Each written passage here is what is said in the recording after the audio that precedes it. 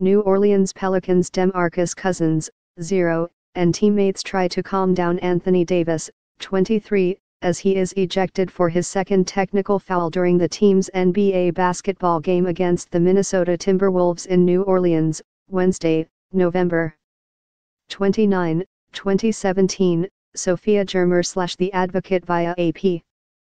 New Orleans. The NBA says New Orleans Pelicans forward Anthony Davis has been fined $25,000 in connection with his ejection from a game against the Minnesota Timberwolves on Wednesday night. NBA Executive Vice President Kiki Vandeweghe, who made the announcement about Davis' punishment on Friday, says the Pelicans star forward is being fined for verbally abusing a game official and failing to leave the court in a timely manner following his ejection. Davis received his second technical foul of the game and was subsequently ejected with 4:11 remaining in the second quarter of the Pelicans' 120-102 loss to Minnesota in New Orleans. Davis, a four-time All-Star now in his sixth NBA season, had never been ejected from a game previously.